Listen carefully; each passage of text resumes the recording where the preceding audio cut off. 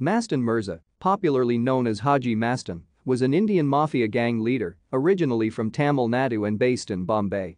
He was one of an infamous trio of mafia gang leaders in Bombay for over 2 decades from the 1960s to the early 1980s, along with Karim Lala, leader of the Pathan gang, and Varadarajan Mudaliar, another famous gang leader from Tamil Nadu in South India. At his peak, Mastan operated a powerful smuggling syndicate in Mumbai and along the Gujarat coast and later diversified into film financing and real estate business. Mastan was known to be a shrewd businessman and a cunning deal maker. He always maintained friendly relations with the police and government officials and often promoted peace between rival gangs and was good friends with Lala, Mudaliar, and Shiv Sena Supremo Bal Thackeray. Very early in his career, Mastan realized the importance of being seen among famous personalities from politics and the film industry as a symbol of power. Therefore, he deliberately hobnobbed among the city's rich and famous and was frequently seen with Bollywood personalities at public functions.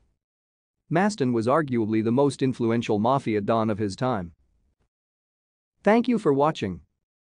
Like and subscribe if you would like to view more of our videos. Have a nice day.